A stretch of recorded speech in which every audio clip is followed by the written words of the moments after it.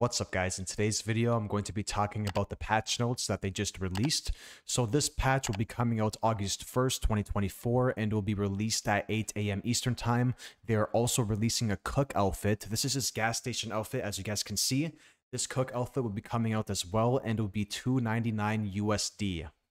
Moving on to the patch notes, we have a lot to go over here. So the first thing is the museum mode, and the museum mode is it's big. I'll be honest, I thought the museum mode was going to come out for the 1-year anniversary of the game, but it looks like it's coming out August 1st. So freely explore the Mad and Macabre of the iconic family house. Along the way, you'll discover puzzles and facts pulled from the history of the Texas Chainsaw Massacre. But will you survive, and what will be left of you? And also, players will find museum mode listed in the main menu in-game. The next thing they changed is, or they're adding the museum mode, but now they changed the Suffocating Grip Grandpa perk level. So the Grandpa perk Suffocating Grip will now activate at level 1, and this is huge. I think they honestly moved Suffocating Grip to level 1 to kind of counter the choose fight meta. And Suffocating Grip was previously a level 2 Grandpa perk. The next thing they changed was Nobody Escapes Hell Grandpa perk level. The Grandpa perk Nobody Escapes Hell will now activate at level 2. I think we all predicted this. I mean, a lot of people wanted Nobody Escapes Hell to be either level 1 or 2, so now it's at level 2 Nobody Escapes Hell.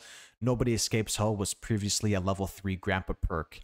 They now tuned the Brute Strength Grandpa perk, so they have tuned the Grandpa perk Brute Strength accordingly. They have slightly increased the melee damage Brute Strength applies. Brute Strength is a level 2 Grandpa perk. The next perk they tuned is Swinging for the Fences, so they have tuned the Grandpa perk Swinging for the Fences accordingly. It reduces stamina consumption on melee attacks by 25%. Previously, Swinging for the Fences reduced stamina consumption on melee attacks by 20%. The next perk they tuned was Suffocating Grip. They actually tuned a lot of perks here, as you guys can see down on the list. So they have tuned the Grandpa perk Suffocating Grip accordingly. The Close Encounter minigame is easier by 25%. Previously, Suffocating Grip made the Close Encounter minigame easier by 20%, so now it's easier by an extra 5%. Note, Suffocating Grip applies to all family members when perk is equipped. The next perk they tuned is Exterior Alarms. They have tuned the Grandpa perk Exterior Alarms accordingly. When active, all critical doors and gates are highlighted for 10 seconds if opened. Previously, Exterior Alarms highlighted all opened critical doors and gates for 5 seconds. I'm going to be completely honest with you guys, I was not expecting this. I honestly thought they were going to change it to where Exterior Alarms only works for the doors and gates upstairs, and it doesn't work on the basement doors. But damn, 10 seconds? That's double the previous, because before it was 5 seconds when it was activated. Like, before, when Exterior Alarms activated, it was 5 seconds. Now it's 10 seconds. That's double the amount. The next perk they tuned is Nobody Escapes Hell Grandpa perk. They have tuned the Grandpa perk Nobody Escapes Hell accordingly. The minigame for locked doors is 50% more difficult for all victims. Previously, the minigame for locked doors was 40% more difficult for all victims. I mean, god damn. Now it's a 10% increase, but keep in mind that Nobody Escapes Hell is also a level 2 perk, so if you're playing Victim and they feed Grandpa to level 2, yeah, go shank him. Because, yeah, that Nobody Escapes Hell is good. It's good, 50% more difficult for all victims. The next perk they tuned is Excited Grandpa. Excited Grandpa, the Grandpa perk. They have tuned the Grandpa perk Excited Grandpa accordingly. The delay between Grandpa's sonar ability is reduced by 25% at level 3. 4 and level 5. Previously, the delay between Grandpa's sonar ability was reduced by 20% at level 3, level 4, and level 5. The next perk they tuned, I think it's the last one. Yes, the last one. The last perk they tuned was Don't Have All Day Grandpa perk. They have tuned the Grandpa perk Don't Have All Day accordingly. Stamina drain while sprinting is decreased by 20%. Or, my bad. Stamina drain while sprinting is increased by 25%. Previously, stamina drain while sprinting was decreased by 20%. So it looks like, as you guys can see, it looks like, dude, they made a lot of adjustments here for the Grandpa perks. They made adjustments for the Grandpa levels in the tiers, and they also made adjustments to the actual perks itself. What do you guys think about those changes? I'll be honest, I was not expecting the Exterior Alarms change. I was not expecting that whatsoever.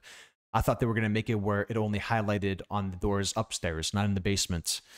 So now we're going to go to see what they fixed. So they fixed the victim's inventory enhances traps. They have fixed an issue where victim players who disarmed an electric trap on fuse box, generator, or the valve pressure pipe would see a hands trap appear in their inventory.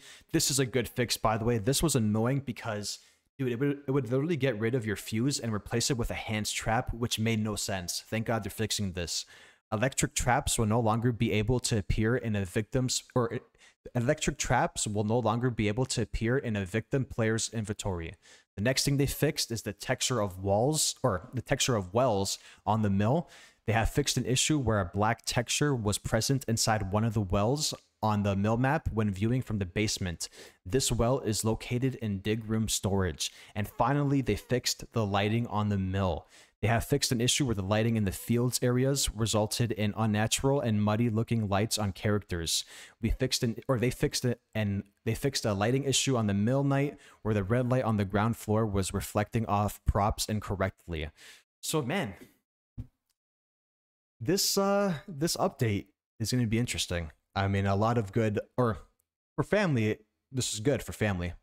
For sure. I mean, lobbies will probably get better now, hopefully, after this change, because as we know, the lobby has been bad. The lobbies have been bad for victims, or even solo queue families as well.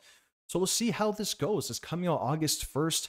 Museum mode is huge, by the way. Museum mode is huge, and they changed a lot of perks and tuned a lot of perks. So we'll see how it goes on August 1st, 2024, 8 a.m. Eastern Time, which is a Thursday.